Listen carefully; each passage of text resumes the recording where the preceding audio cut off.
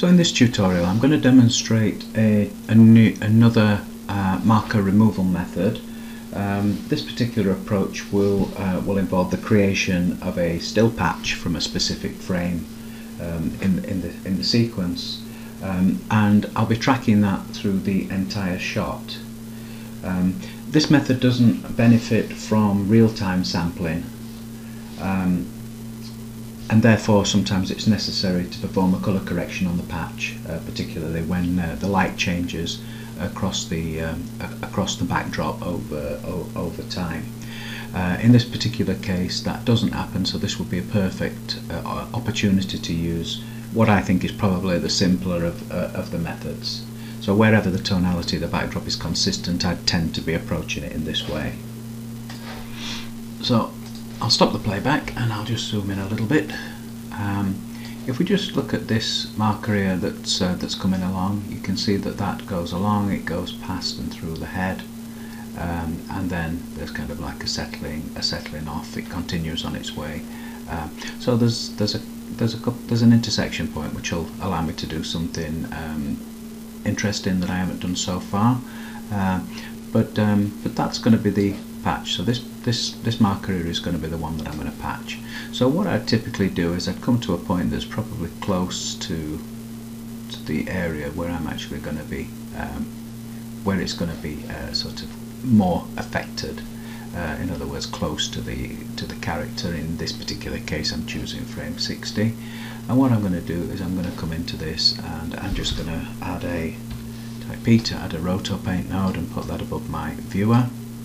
And then with this roto paint, I'm just going to get my clone tool. Let's have a look. I can get away with. I'm just going to try and do this in one fell swoop. I'll have an opacity of maybe 0.7 or something like that. Hardness something similar. And then what I'm going to do is I'm just going to use Control just to take my sample point from somewhere around there. It really is arbitrary because this is a nice uniform green screen, and it's just going to be a single frame, so I can just basically patch at that point. And you can see that I've done that in one fell swoop, just with a just more or less almost with a single click. Okay, on this particular mark, if I just come across to my lifetime, you can see it's just referencing a single frame. As long as it references the frame where I've actually drawn the spline, which in this case is frame 60, then that's fine, because I'm just going to be basically holding and locking it off on that particular frame, so I don't need to extend this. So that's what I'm going to do next. I'm actually going to just apply a frame hold. So that sits below, and set that frame to frame 60. Okay, so there it is, my there's my lock off now, and you can see that the timeline now doesn't move while ever the viewer is connected to this frame hold. Okay, so I now want to constrain this patch, and the reason for that will become apparently later on when I have to deal with the intersection points where the patch needs to hide behind the head. So what I'm going to do here is I'm just going to add just a straightforward roto node and connect it up below here, and then I've connected up here so we're actually bypassing the patch, so we can actually see it. And I'm just going to take my roto, and like almost always when I'm doing marker removal, I use the ellipse. If I hold down Shift, Control and Alt, which again is a bit of a handful, but if I do that then I can draw out from the centre, make it just a little bit bigger than the marker, and type E just to give myself a little bit of feather there. Okay, that should be okay. So if I hook up now below there, just need to do a couple of things to my roto. I need to set this to pre-multiply by RGB just to isolate that off, and I also need to set the clip to replace.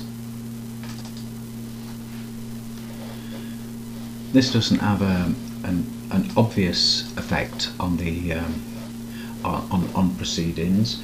Basically, when the replace is enabled, the existing channels get cleared to black before you actually draw into them. So effectively, it's almost like setting the old sort of the alpha channel to black, before you actually draw the roto spline. And I like to do that because sometimes I want to retain the alphas. I'm not actually doing that in this particular case, but I might want to retain all the alphas and combine all the alphas so that we can actually sort of save those and send those out as a distinctive pass, which the green screen remover can then just basically just drop straight into their comp to get the effects. But in this particular case, that's what it's for. It's just for if we want to retain the alpha, because naturally when we paint with the roto paint, we don't actually get an alpha from that. It's just an RGB patch over. Anyway, that's sort of a little bit of an aside. What I want to do now is I just want to be tracking the shot, so I'll just create another stream down from here and hook up to it. I know I've been building up my trackers down here. I'm linking via expressions. This one's going to be a little bit different. I'm actually going to put it into the node stream itself, and I am going to want a dot node later on anyway, because I'm going to have to merge this patch back over the plate. So I've just created that there to sort of serve two purposes. So I'm just going to add a tracker node in now and just drop that into this stream, and I'll just come to the first frame. And this is going to be my marker that I'm going to be dealing with, so I'll do it from the first frame. So add a track, just pop it over, shrink it down, the feature area, and then just extend it a little bit like that. So I can track through now.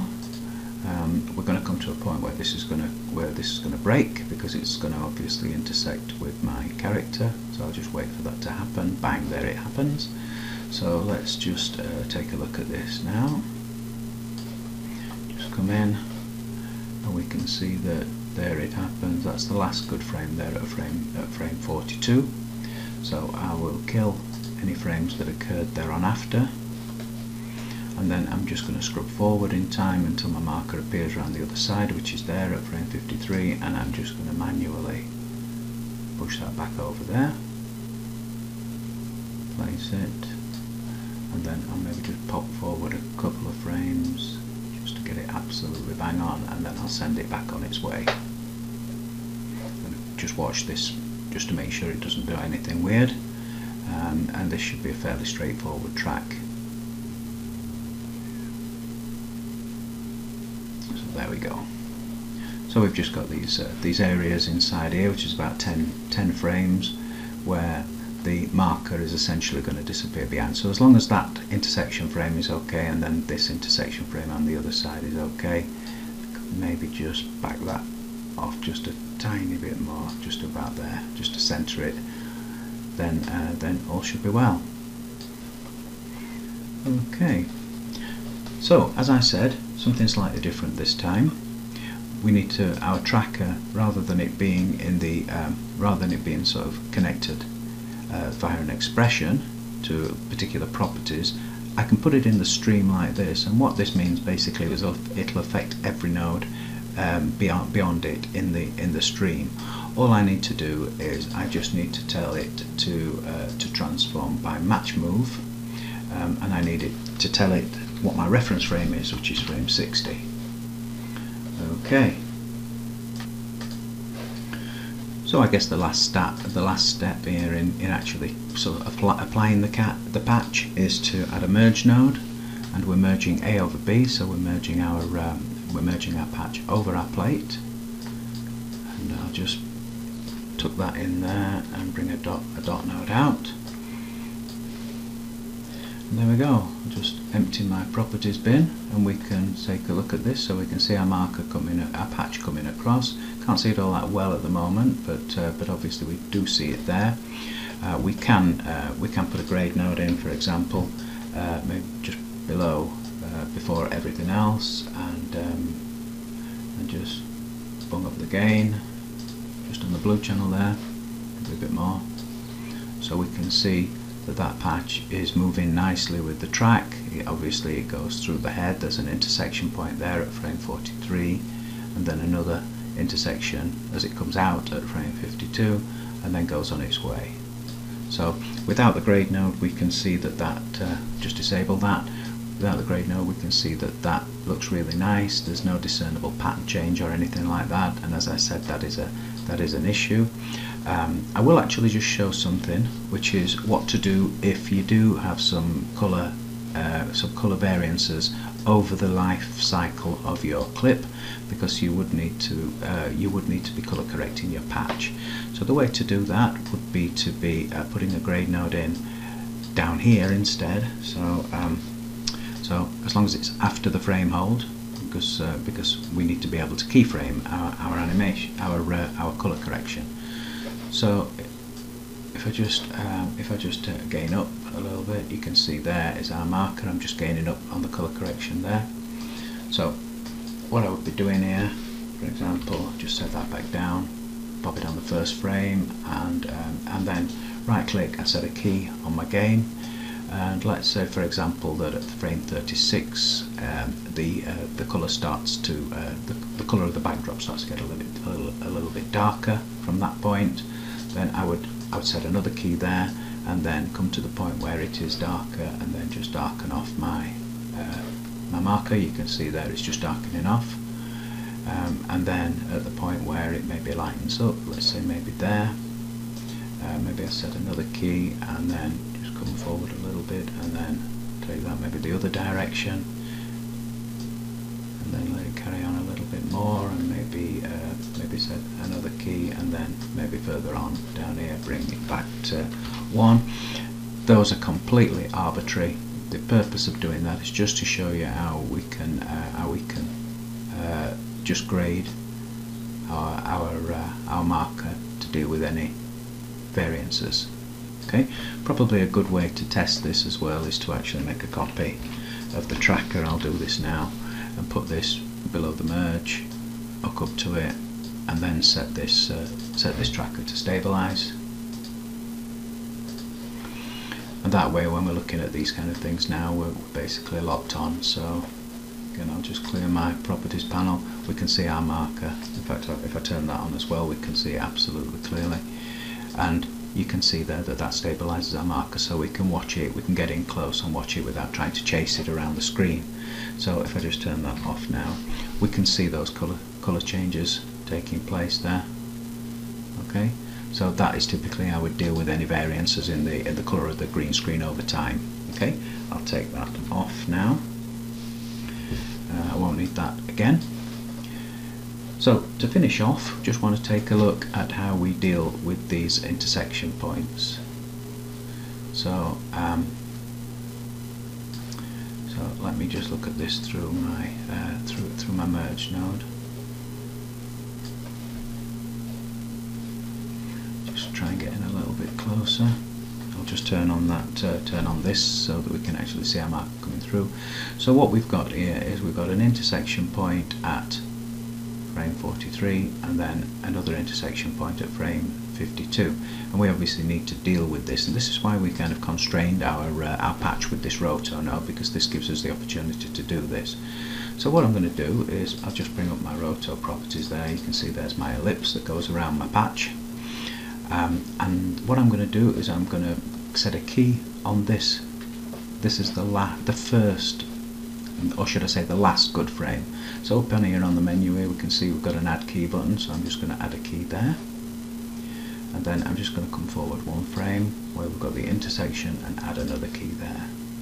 And I'm going to come to the next point, which is this, where we've got the intersection taking place at frame 52, so I'll add a key there, and then I'll add a key at the first good frame after the intersection. So I've just created 4 keyframes. So essentially this is the last good keyframe, so I don't want to do anything about that. What I do want to do is come in on this keyframe and make a little bit of a change, and all I'm going to do is I'm just going to alter the properties of my spline itself. So I'm just going to take that in like so, and then maybe just get the whole thing and just back it off, look for my marker, and then just come in like so, and then maybe just take my feather back out. So just try to deal with and because this is keyframe, then we've got a good frame there, then it goes behind, so we don't even need to worry about it after that point.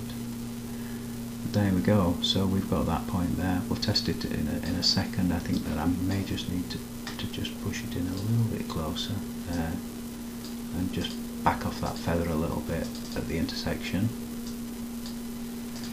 But we'll test that a little bit later on when we finish both sides with the stabilize on. So I'm coming back to this side again. We've got that. We've got a good frame there. So frame 52 is the offending one. So again, I'm just going to come back to this sort of position. So take that, something like that. I do like to keep a little bit of feather if I can. Back it off. Maybe just rotate this one a little bit and just tuck it in like so. Okay. So I think that will do us. We've got the marker going through there. We've got a little bit of a cut there. I think actually it probably just needs to go a little bit closer. And then, to be honest, what it does behind here is arbitrary because it's obscured. But I could come to this frame and open it up again.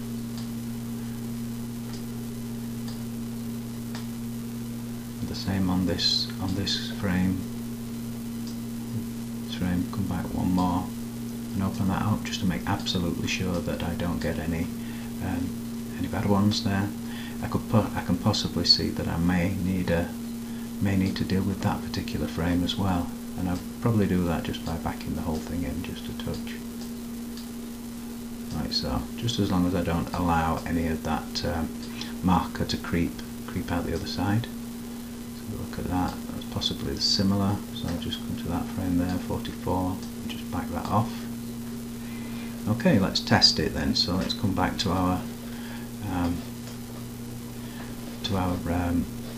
stabilize and turn off the color correction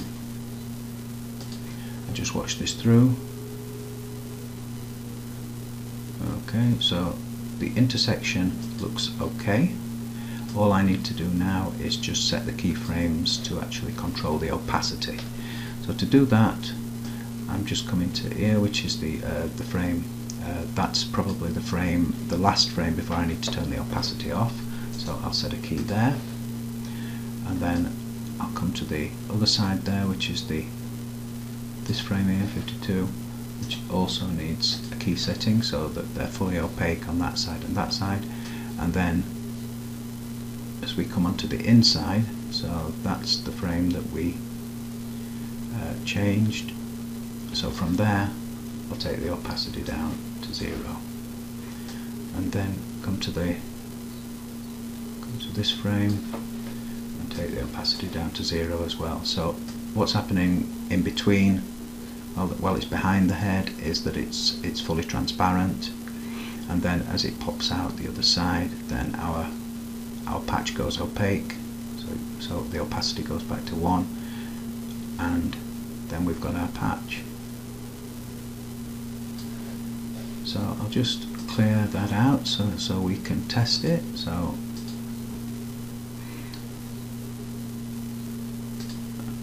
we can just scrub through rather than playing it out there.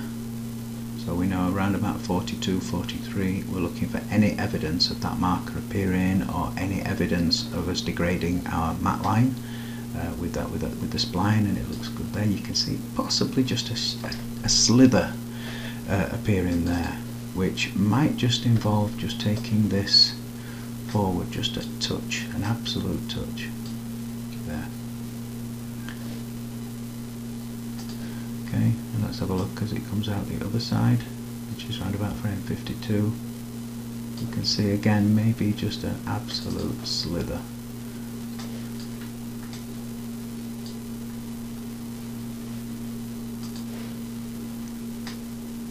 I think that's looking pretty good. So there we go. We've achieved a patch. Ooh, glitching. That's obviously an issue with my graphics card, so I won't inflict any more pain on it. So I'm going to wrap up now. I hope that you found this useful. This is a great method, as I've said, for when the the background area, or the area that you want to apply the patch from, is very uniform, and as I said, you don't really need to concern yourself with any sort of real-time changes in the pattern or in the coloration. So in this particular case, perfect for this. It's very quick and easy to do. You could do multiple patches at the same time. So so you'll probably find that this method is one of the methods that you probably use more frequently than any other. Anyway, that's the end of the tutorial. Hope you found it useful.